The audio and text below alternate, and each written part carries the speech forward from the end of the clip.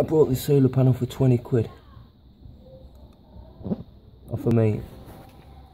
Solar charger, 13 quid. Old car battery, fuck all.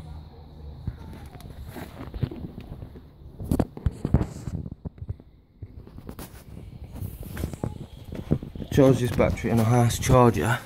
It was at 8 volts. I charged it up to 12.5 volts.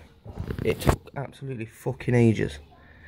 I literally plugged this in, I'm not bullshitting you, 2 minutes ago. 14.7 volts. I've had a maximum draw off the solar panel of 4.7 amps. What the fuck? Yeah, if this is actually charging like I think it's fucking charging, would I need a leisure battery just for lighting? So that's the plan. This to run my workshop, at least the lighting. To be honest, I'm not fully sure what all this does yet, but that's what the solar panel is bringing in. It was high before the battery got up to full charge. Let's put the load on, not that there's anything on the load. Let me get something on this load.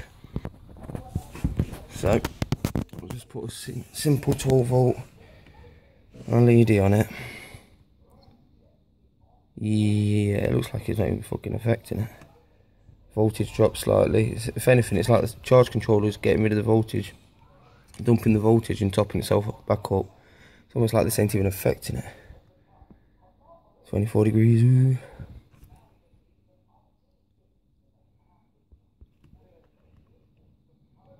The load's only 0.1 amp. It's 100 milliamp or whatever it is.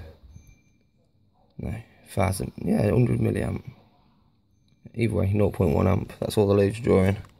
So if that's only using that, and I'm actually bringing in,